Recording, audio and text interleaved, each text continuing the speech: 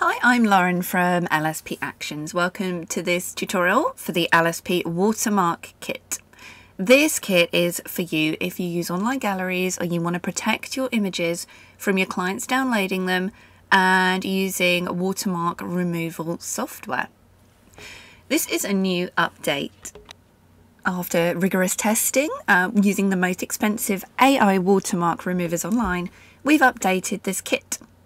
If you've already purchased in the past, you can simply log into your LSP Actions account and re-download with all these new watermarks added to get the latest version.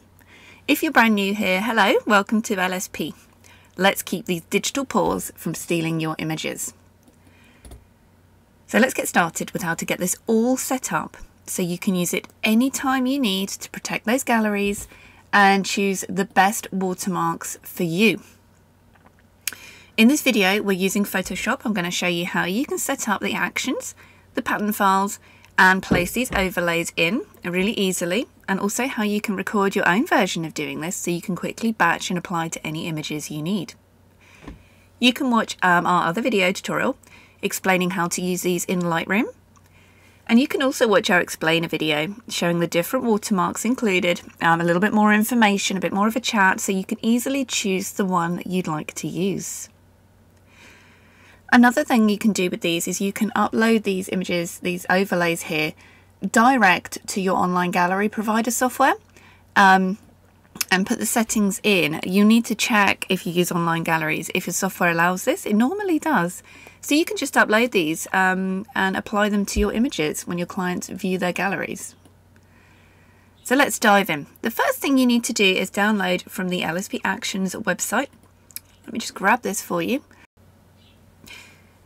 You'll notice you need to download the LSP new watermark grid and overlay files and the LSP Actions. You have some instructions here. This is just a text document if you need a refresher, but we're going to cover this in the video. If you're on a PC, you need to right click and choose Extract All. If you're on a Mac, you can double click to extract. If that doesn't work, use your archive utility option. At this stage, I recommend you'll get this unzipped file.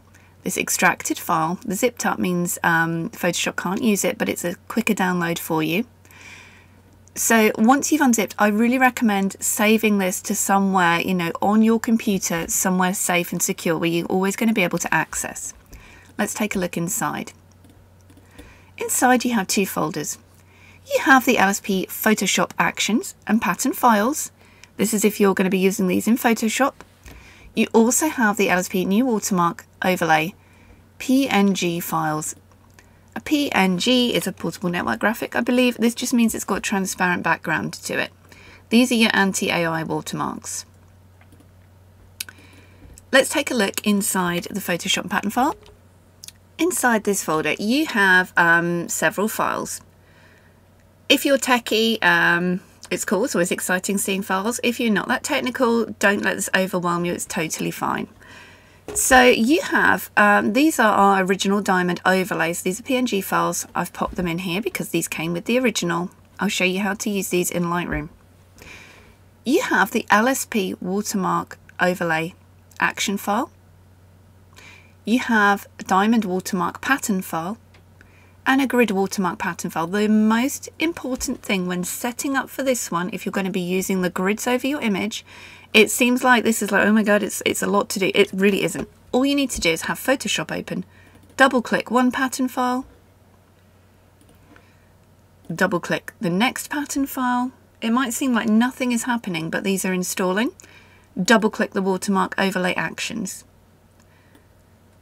And what happens is you've actually just added these all into Photoshop now, and they're there for you to use whenever you need.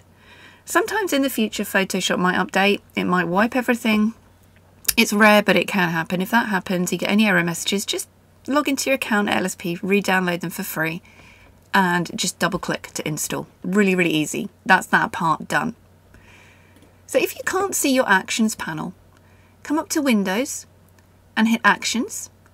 You're also going to want to be able to see your Layers panel, so make sure you've hit Layers as well. On the window, it's basically the window means your screen, the Layers panel and the Actions panel. So let's get our actions up. If you're in Elements, your actions will be a paler colour. They might look a little different. If you're in full versions of Photoshop, they might be free floating. They might be pinned into one of the sides. They might be up here in your layers panel. I like to have them free floating, so at this point I'm going to just grab my actions and drag them out. The grid watermark actions will appear at the bottom of your actions panel. You can hit the little drop down folder. Let's scroll down a bit to see what's inside. If you're in Elements, you click the action. I've put these little play icons next to the actual actions because there's some information inside here too. An action is a series of pre-recorded steps you can play over your image. And I've just recorded everything in here so you can use them. If you're on Elements, you can click on one of these actions and hit the play button. It'll be at the top of your action panel, little play icon. In full Photoshop, I do prefer to use button mode. So you can click on the little burger menu, hit button mode. If it looks a bit crazy, kind of like this, just grab the side, pull it in till it snaps into a nice neat column. I'm going to go down to the bottom. I have a lot of actions, that's why it looks very busy in there. And here we have our watermark actions. This is if you want to use Photoshop actions to help you apply. You can just drag and drop these watermarks over your images. So the first thing we're going to want to do, of course, we have all of these watermarks included. I'm going to get to these, but let's just go through a little bit of setup. I recommend resizing your image for websites. We don't need to be uploading the full resolution image for your clients to view or for your social media. Full resolution images, the large size images, they're after purchase. They're the images your client gets, or they get them in the package. So the first thing I recommend doing, whether you're in Photoshop or Lightroom, is creating a set of images that are resized for web. I've got 3 images to go through today with you, 3 very different images. This one is mostly a white background with fur, which is going to be great for showcasing anti-watermark removal and which watermark you would choose for an image like this. An image where our subject is sharp but the background is very shallow depth of field. And a newborn image with a lot of facial detail and a busy background. So we have 3 very, very different images to look through. So we were saying about resizing your image for web. A new web size image in Photoshop will create a new web size image in a portrait crop ratio even. I'm going to put my teeth in today. Or a new web size image landscape. Landscape is long, portrait is tall. These are all landscape images. They're all long, so I can just use this one. So I'm going to click new web size image landscape. You can batch these. You can click on our LSP Actions website on our blog and find out more about how to batch Photoshop actions over open images in Photoshop. So you might have a whole ton of them in here that you want to do the same steps with. The reason I recommend making a new web size image, not just resizing what you've got, is if you accidentally save, you've lost the high res. So make a new web size image. I recommend this for your online galleries anyway. We just click the action and it's done. Here's our original, here's our web size. So now we know we're not going to save over the original. Next up, step 2, we have apply your chosen watermark option. So you can click on instructions if you want to, choose and apply a watermark overlay. And I've put a little save for web action in here to make things easier for you as well. I've also popped a record your own. So you can use this. I'm going to show you exactly how to use this very, very soon to record your own. But we're going to keep this basic for now because I don't want you getting overwhelmed with all these options. I know it can seem quite complicated, but really it's not. I'm just giving you a lot of different options. If you don't want to use the actions, just find my folders. If you don't want to use the actions in Photoshop, if you open the LSP new watermark overlay PNG files, you can just grab one to drop it over your image, which is really, really great. So for example, if I put webbed on here, we've got wavy, webbed, secure, ultra secure, busy and intense, depending on the level of protection you need. You can just drag this in. I'm just going to resize and hit OK. And at this stage, this is 100% opacity in your layers panel. It's coming as a layer above your image. You can bring this opacity down.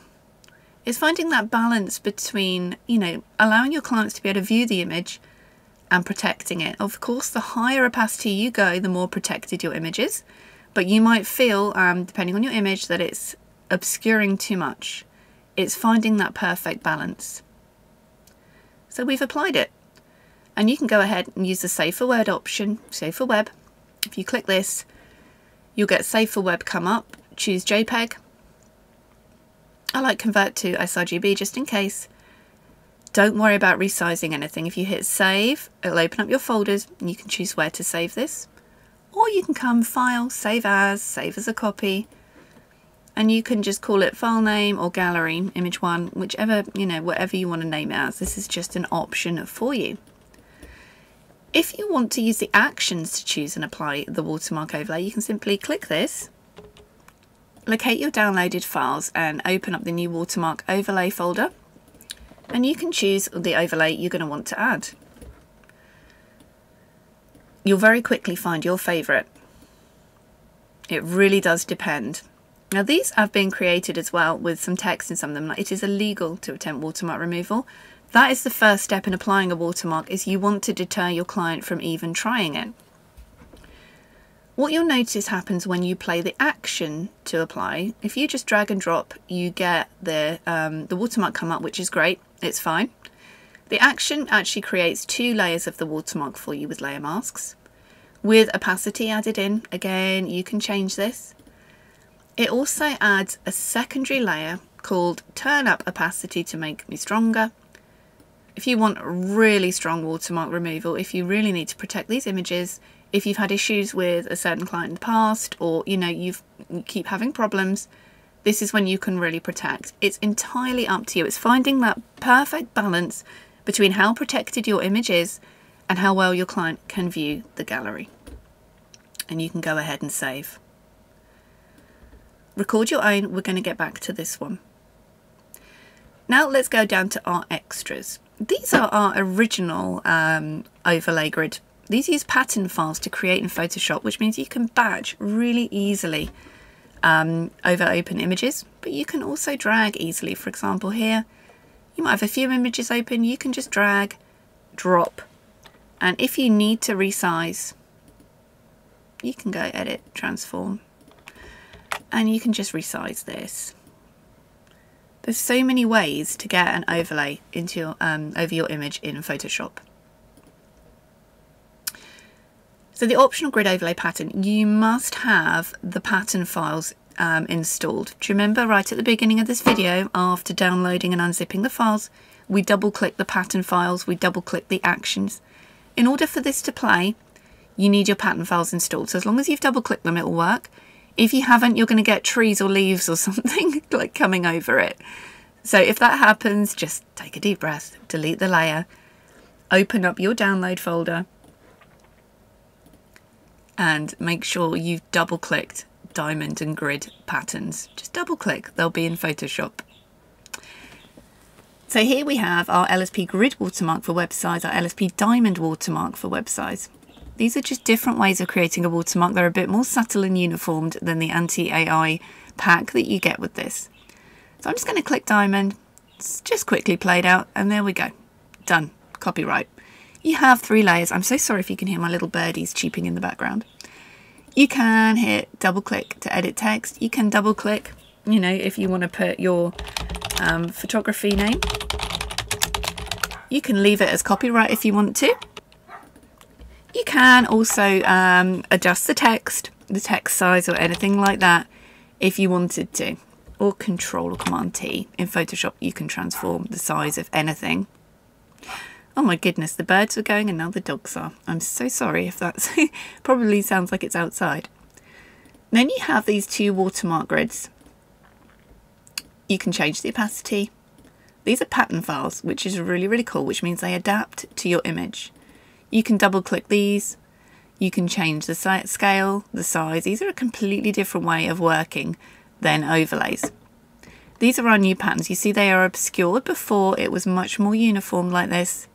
We've added extra protection in, but you can see here in your layers panel, you can just turn things on or off. It makes it really easy to work with and batch using pattern files. So that is another way you can add anti-AI. You can also add a mix of these if you wanted to. Entirely up to you. You'll find your own perfect blend. Again, it's finding that highest level of protection whilst not obscuring your image. And if you watch our video going into more detail about AI watermark removal, you'll see that it's not something that is like threatening to topple our industry, because the quality, if you use the right watermark, the quality the client gets is awful. And then under this you also have Save for Web. Again, you can click this to save the image for web once you're happy with what you have as a watermark. Let's get on to record your own. This is an option. If you found the watermark you really love in our collection, you want to apply it to all the images really quickly, I recommend recording your own action. And I've set up for you here, so you can just go ahead and do that. The first thing you need to do when recording a new action, we're getting a little bit more manual now, is come off button mode. If you are in Photoshop Elements, you can't record your own actions, but you can in full Photoshop. So record your own here. You can hit instructions if you want to, how to record your own watermark placement. I'm just going to show you the best way to do this. I recommend clicking here, play, record your own, and you hit the record button. That's this little circle. So we're now recording. I'm going to go up to File and hit Place Embedded. This will open up our folders. Locate and choose the overlay PNG file you're going to want to use. Have a look through these, find the one that you think is best for your images.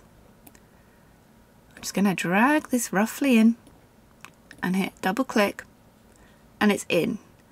At this stage, if you want to do anything more, you can. If you know that you prefer a lower opacity, you can turn this down. What you're doing is you are recording steps that you then want to play out over any other open images at Photoshop at any point in the future. The most important thing before you start moving stuff around, before you start saving, is to hit stop. Otherwise it's going to record all that and play it out again over your images, so hit stop.